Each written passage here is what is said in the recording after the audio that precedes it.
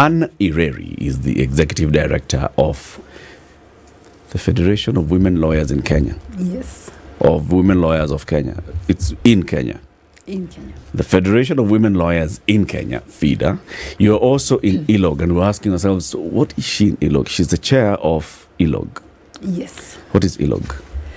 So ILOG is a premier domestic observation platform in the country, comprising of almost 20 civil society organizations representing the faith-based sector, the democracy sector, and other interest groups who collectively have come together to make sure that we play a part as citizens in monitoring our elections. And you also want that ownership and leadership by the citizens themselves in processes as important as elections. So do you only monitor the election day, the election exercise?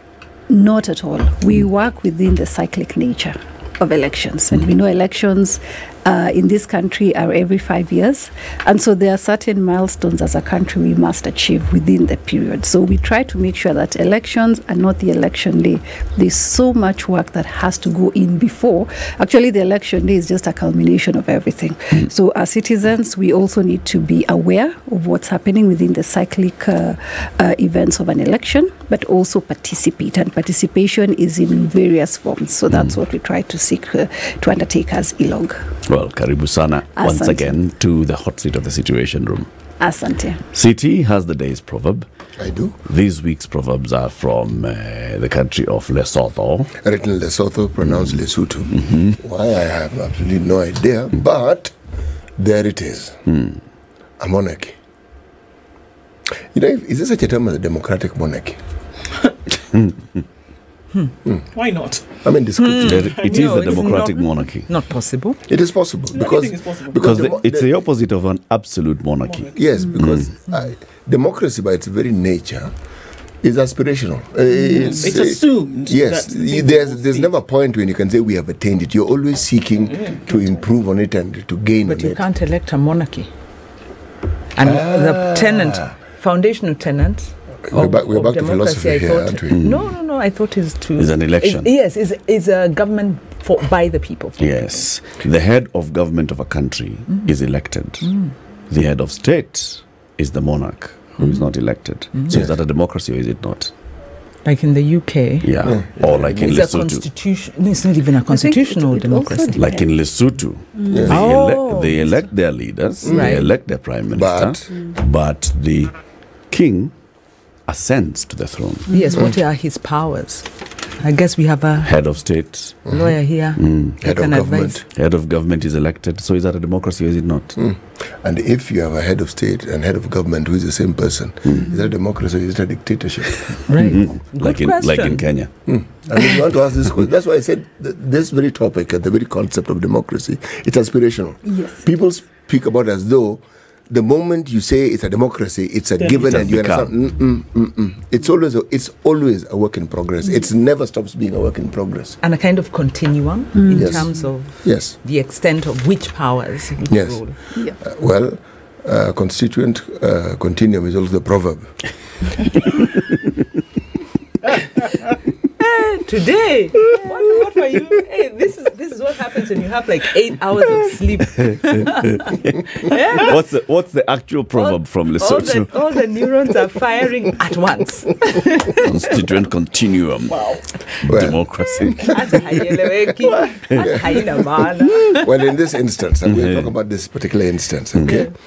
When a ripe fruit sees an honest man, it drops.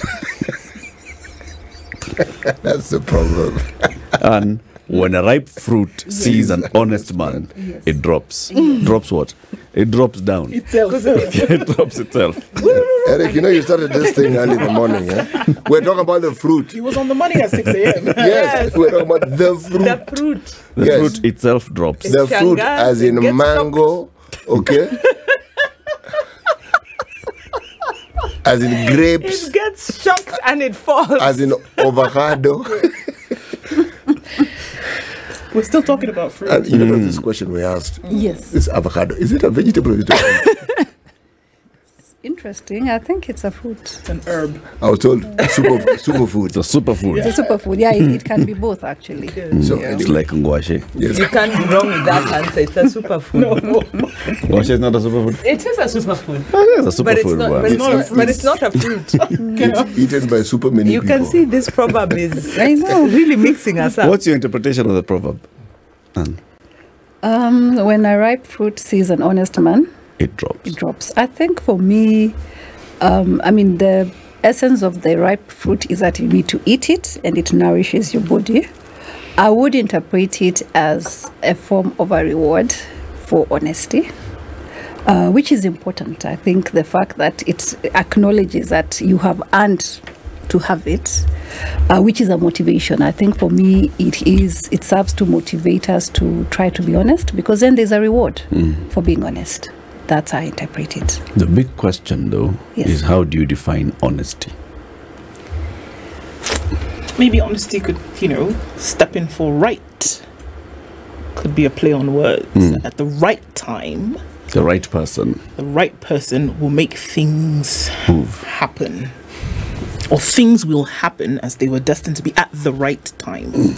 I'm asking you that in the context of what we're going to discuss today, which is just looking broadly at Chapter 6 of our Constitution, leadership and integrity. Yes. When Wanjiru was giving us her own interpretation of it, she took it into leadership and said, in Kenya, this proverb cannot apply because first, getting a ripe fruit in Kenya, ngumu.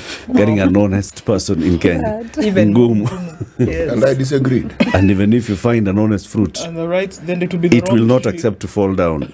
And the honest man will not agree to walk by the tree. Your disagreement wasn't registered because we didn't understand it. In simple terms, please. Yeah. So, Anne, what is this all about? I mean, if you think about it, you said it's a reward for honesty Yes. in the context of our conversation. I think for me, I would look at it as a country and narrowing down to the question of leadership and integrity. I think that for us, the temptation as a country is to always focus on the political leadership, which is part and parcel of the integral leadership ecosystem. But leadership must start at the basics. There are various institutions in our country that so badly require leadership and integrity, and collectively, that's how we aspire towards Chapter 6. If you look at whether it's our schools, whether it's our community centers, whether it's the quality of life and what's happening at the grassroots level of our country, there are various elements of integrity and leadership that must be questioned, and we have to get it right. We always say often as a country, our leadership is a product of ourselves. We are reflected as a nation through the quality of leaders we put in place, whether it's in political leadership, whether it's at local level. So for me, as we question and look at the leadership aspect as a country, I personally consciously tell myself to not just focus on that high level leadership, which is where we always point towards, but we must start having the conversation at our homes, within our communities, at personal level. I mean, they always say the test for leadership and integrity is, if no one else is watching you, would you do the right thing? And if we can answer that, as idealistic as it sounds, that's a basic for me, for us to have that conversation as a country. So leadership comes all the way down to the smallest unit, Absolutely. say a family unit. Yes. Do we have honest leaders then in this country? Starting from that family unit, going all the way up, the way you've just described. Yes. If no one else is watching, would you do the right thing? For me, I'll use the example and the reality of where I work, which is FIDA Kenya. And by virtue of our work, we really do deal with a lot of cases at the lowest level, which is the family. And as a Kenyan sitting at FIDA Kenya, when I look at a lot of the strife, a lot of the cases that present themselves to us, whether it's directly or through our partners, that speaks to the quality of whether it's leadership, whether it's the kind of society we are bringing up. We should not have cases where we have to take you to court unless you really have a reason not to take care of your child. Why should parting ways as a couple be so brutal and violent? Isn't there a way out? Why should we speak of femicide? Why should we speak of defilement of small children, then expect miracles within the other context? And I say this because I know we often speak a lot about what's happening within the political arena, but as a women's movement, I'll use where I work again, we've raised a lot of questions about how we treat the most vulnerable within our community. As FIDA Kenya, I personally have been part of we've organized demonstrations where we've had such gruesome cases of violence against women. And of course, then because it was not so much in the political arena, people would not take so much note. But we have been on the streets of the country as collectively as a women's movement. So back to your question, Eric, I feel that for us to nurture the leadership that we need as a country, it must start at the family level, and we must create safe spaces for children to grow up, children who are not overly exposed to vices within the nation, whether it's corruption, whether it's rejection, whether it's lack of integrity, whether it's violence, because you cannot raise a young generation filled with violence and expect miracles at leadership. So we must heavily invest as a nation. We must have the conversation within the family. We must mainstream it in terms of what we are teaching our children. Then we can start speaking of having leaders that we can hold to account. But as we speak, what we have is a reality that has been years and years of whether we have normalized corruption, whether we've normalized abuse, we have normalized not doing the right thing. I mean, why is it as a country that if you have a public service vehicle or any public space and I forget my purse and the matatu owner finds my purse, we have to celebrate that? I mean, that should be the most basic and mundane of things.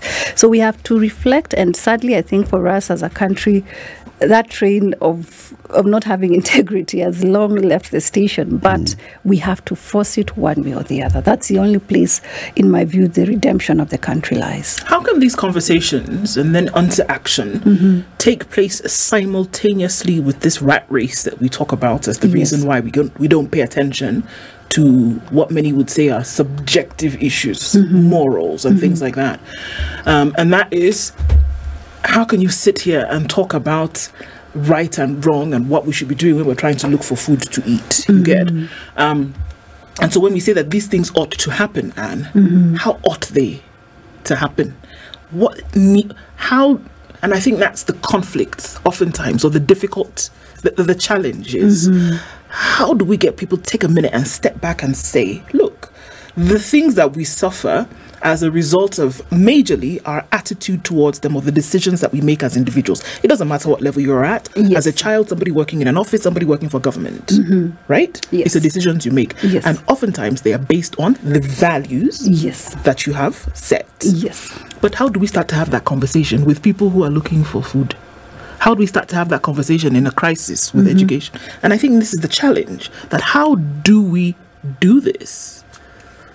I think for me, I hear you, but from where I sit, there's hope, in the sense that Kenyans understand the importance of that conversation. That's why in various quarters they show up to vote, they show up when there's a rally, and they also go to religious places. They take time to set time aside, whether it's to go to the mosque or to the church. So it means we can create time for things that are important. The disconnect for us as Kenyans, and for me, I always reiterate it, is on the questions and the things that matter the most to us. We feel they are not our business, but they're the business of other people. And I'll give an example. At FIDA, we run a social accountability program where we've been trying to empower citizens to interrogate, especially at county levels, expenditure, budgets that come out. And we do understand, I mean, you don't need to be, most of us are not accountants. We are not financial experts, but taking an interest. An interest means either you avail yourself to interrogate or to listen to when the county government is raising an issue. If you're a lady who runs her business at the market, questioning, why don't you have a clean market area? Why don't I have electricity? Look at Nairobi, for example. It is a city in darkness, let's be honest. It's really dark. Citizens must ask the question, and then secondly, link the fact that we are paying taxes, we are not getting the services we deserve, will we sit and complain? Kenyans are very good at complaining, and especially those who have access to social media. We raise all our questions there, but yet when there's an opportunity for us to contribute and ask questions, we don't show up. And does it always mean it's going to be easy? No. We must push back, because the minute you're not pushing back from the exclusion and everyone else being renegated, because for me it's intentional, that people are so caught up in the bread and butter issues that they cannot take time to question other things. We have to sacrifice and realize, even for democracies and countries that have achieved idealistic values, there was a price to it. And we don't need to go far. A lot of our neighbors within the region have a very different integrity barometer. In fact, they make fun of us as a nation. We have to be honest that Kenyans are known not to be honest. Why is it that you'll go to Tanzania or any other country and find different ideals? There was a deliberate effort and ownership by citizens that this is our country. We are going to make sure we run it the way we'd like to, and we will participate in whatever level it is that we are required to do, to be part and parcel of. Kenyans, on the other hand, and I'm a Kenyan, we expect a reward for participation. You'll go for meetings, then people question, okay, so where is the transport? Where is the fare? And yes, there is a cost of living issue, but we cannot reduce every participation we expect to be part of as Kenyans to a handout, to being incentivized. Then that's how we are where we are. We should be able to take time and say, look, there's something going on at the town hall. Let me go listen. I'll carry my water from the house, or I'll save, because in any case you are to have lunch somewhere, even if it was a humble lunch. Let me take time and participate. And the minute people know, especially leadership, that there is no price tag to your participation, the game will change. So it's not going to be easy. But Kenyans must then see the next as that, because we are always incentivized, we are always rewarded to participate, this is what we are reaping. So we have to take, it's not going to be easy, but there's a painful cost to it. Do parents go to school and ask for reimbursement? Do they say we are not going to participate in our school affairs because we are not being rewarded? They don't, because this is something most important to them. This is their children's affairs. You know, I think we are all grappling with how do we create the change we want to see. And just two reflections. One, it is a change moment. I think there's a sense, much as there's all this political, shenanigans going on, it is a change moment. There are things that can't continue as they are. And that is why there was such strong support for the Kenya Kwanza, party. They came in working against the state, and the amount of, whether there is contestation around some aspects of the election, that there was support on the ground, because Kenyans want change. How do we get that change? And how do we deal with values? Joe Kobudi, who's also been on this program, talks about different publics, that there is the Kenyan who goes to church, then there is the Kenyan who goes to the political rally. Those are different people. Then there is the Kenyan who engages with government. And when Kenyans engage with government, they feel that's an outside entity to me. When I go to church, or when I'm within my homestead, that is internal to me. So there is this disconnect because of a sense of maybe ingrained injustice, that these institutions are more coercive to me than they are facilitative to me. So I identify more with my family, the inner. So how do we get citizens to identify with the political system, with their governance system? I think that's the question. If we're going to do family education, we have to recognize that if you do family education in Nairobi to somebody living in the informal settlements, working in the informal sector, you can't, and you're talking values, well and good, but then social justice, you have a system that has marginalized people and continues to do so. So I'm not really saying I have an answer, but I'm just saying our realities. How do we deal with that? For me, I feel that, and as you've said rightly, we have to address the factors that are impeding Kenyans to resonate with leadership, and they need to have the proper and leaders who have integrity in place across the board. I think for me, one would be to ensure that we have continuous investment in civic education and political education. And this will have to be at the cost of Kenyans ourselves. I think we have often waited for support, which is not, there's nothing wrong with that, but we must have the homegrown and home-driven efforts to ensure that we have political education, especially because that's the disconnect, that Kenyans resonate and understand their lack of involvement, whether it's intentional or deliberate, has consequences. Then secondly, we must boldly as a country address inclusion, political inclusion of everyone. And this is going to be a very difficult conversation, and it must be driven by the citizens. It's not a political question. A lot of the problems we are facing as a country politically have been caused by the political class, and we're expecting the political class to have solutions. This cannot happen, and that's why we have been pushing. And there's hope. For example, with the bipartisan talks, there has got to be the deliberate effort to include everyone at the table. It's not a question for the political class. It's not their problem. We are all in it as Kenyans, and we must address inclusion.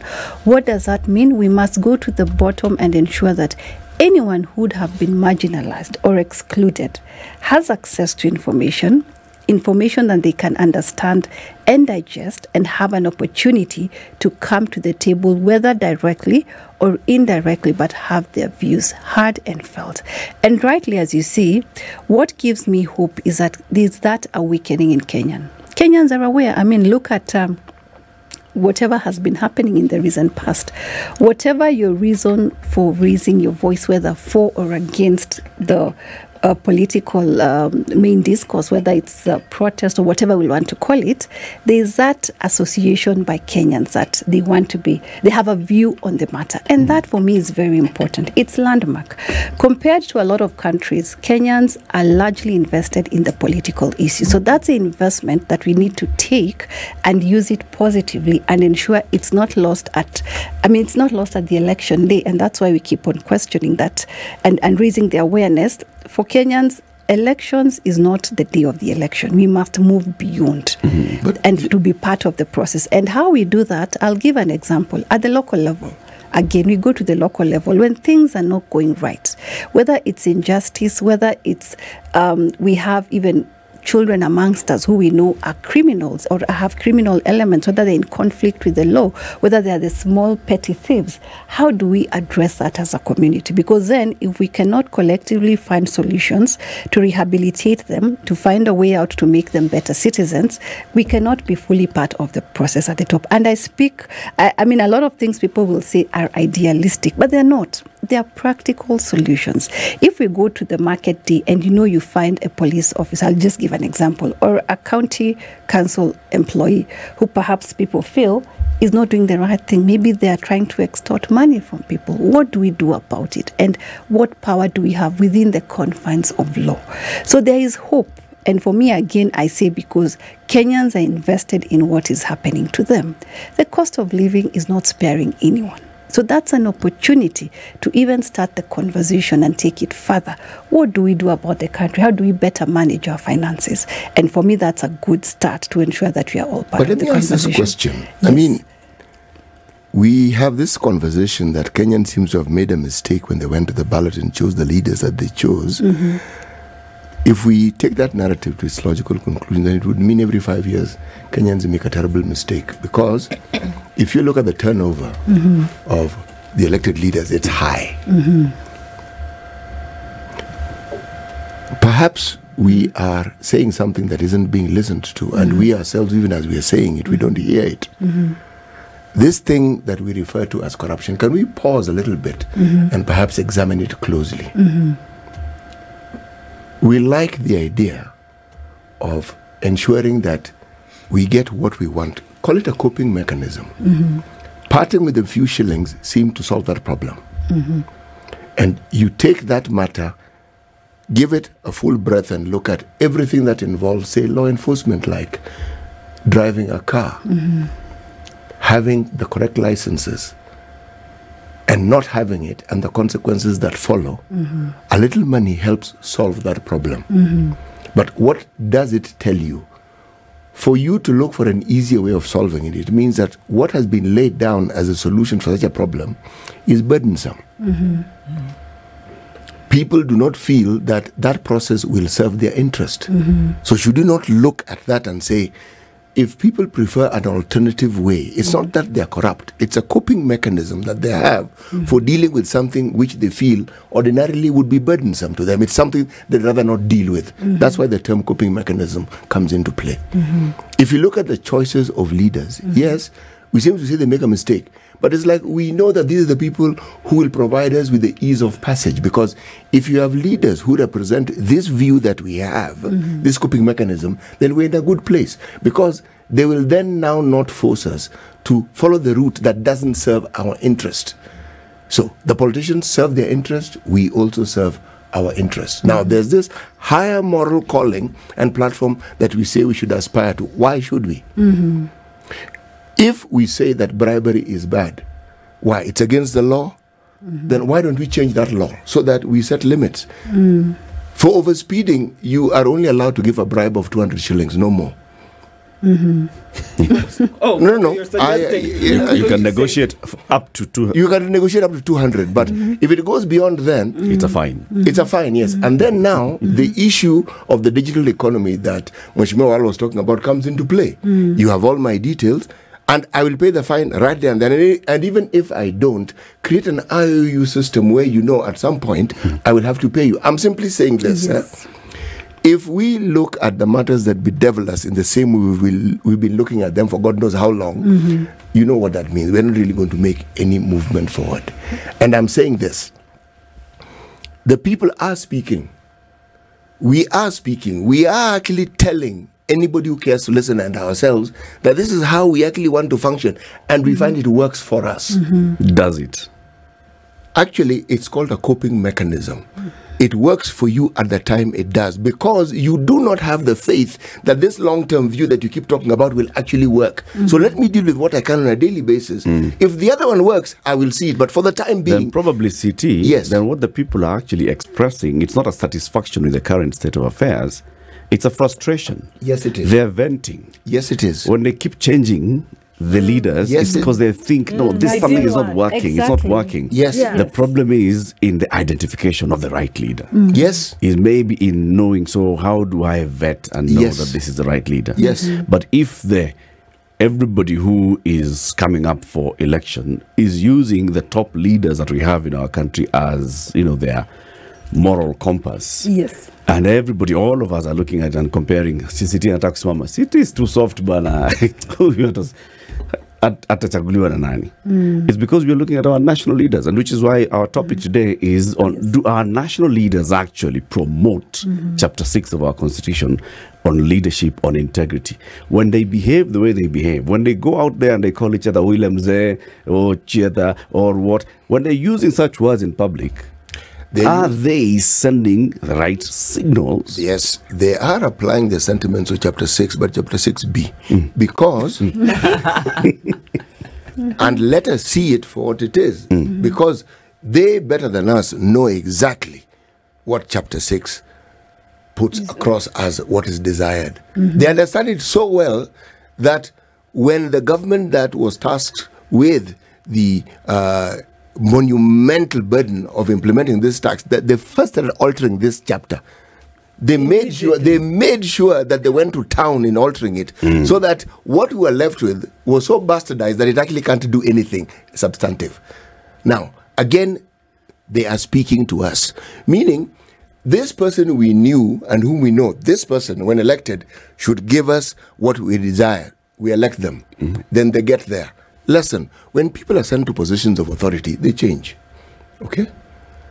They change. Now, that metamorphosis, let's not run away from it. What is it that makes them change the way they do? Because it's a conversation we have. They change. Now, when they're in a position where there's genuine power, they really change. To the point where we don't even recognize them. In fact, Siti, what you're speaking to it's interesting, and this conversation is compelling because on one hand, Anne, you talk about the family, Yes. and the values in the family, and the issue of domestic relations as domestic violence. And the question I'd ask there is, as FIDA, you've been quite involved in this space. The women's movement has been involved. Do you think there's been an over-legal approach to dealing with the social issues in society at that level? And then at this other level, talking about leadership and integrity as ELOG, you know, what would you say? Because my sense is that our electoral system is the weakest link in our democracy, and chapter 6 hinges on that. So that the way you get into nomination, the way you get into being elected is all about money, and it's about, you know, if you look at the nomination process, if you look at, there's all the violations of chapter 6 begin in the build-up. So the moment you get in, you're beholden, you're paying back, then the system breaks down again in that there are no checks, or the checks that are there are superficial. They're not really bringing that individual accountability. So the system, to my view, is very broken. So on one hand, at family level, where possibly we can do a lot of influence, we are not. So we are not doing that family education. We are not talking about values. We are not, schooling system, ourselves. This system is speaking of, which system is it? The one you say is broken. I'm saying at family level, our family system and values are broken to the extent that there's a lot of violence going on. And my question then is, has the women movement that have really done a lot in bringing this issue to the fore, the legislation, is it time for us, for the women's movement to look and say, let's deal with this as a social issue and let's change tact? But then also at the national level, it's the electoral system. It's the systems that... It's the system, and the systems that link, the accountability, political accountability system. That system is not working. And if you tell citizens to hold leaders to account, how will they? Are you saying recall? But okay, I think for me, if I may, because it's quite a handful, and I'll try and attempt to respond to what City has raised in terms of the convenience or coping mechanism. I'll start with the family, and as you say, I think one of the things we've done as a country, and we always raise it factually, is that we have tried to overly prescribe a solution for everything, and you can't, because a lot of problems, there's no law, there's no policy that will fix it. And so in the instance of family issues, we've gone a step further to say the law is not sufficient. Can we conduct awareness? We've done a lot of civic education, alternative dispute resolution such as mediation, and using opinion leaders within the community to try and resolve a lot of the cases that ideally don't need to go to court, because you go to court, the litigation system is acrimonious. You'll end up having a winner and a loser, so that does not preserve the family. So we have been able to give solutions, and the judiciary is aware that really, especially in the family unit, let's preserve the court system or the laws for matters that must go to court, matters that are complex, such as possibly property disputes, criminal cases for sure have to go through the justice system. But for other issues where we just have a disagreement, or we are agreeing that we are not as good for the children as living under one roof, as possibly co-parenting, there are solutions. And Kenyans, by the way, are really embracing the fact that you can co-parent, you can raise children together. It's not an enmity. So there is hope in that. Towards a system, and that's the larger question that Wanjiru has raised, from our perspective as election players, we have a very good legislative framework. It was well thought out. Remember, we spoke about the cyclic nature. The problem is now when you have the vested interests who do not want to comply with the issue of timelines. And I'll single out an example. We are operating currently without commissioners at the IEBC. Every Kenyan knows that. Next week, it will be 1 year after the elections. We still don't have commissioners in the office. Have we raised that? We have. Do people know that we need to fast track? They do. So we'll end up again, history will repeat itself. We'll end up very late in the day having office bearers, yet reports after report have given the benefit of having commissioners in office at a good time. So is it a question of the system not being able or the legal provisions not being sufficient? They are. It's a vested interest. It's the fact that now we want to play have interest and play games with what we know needs to happen.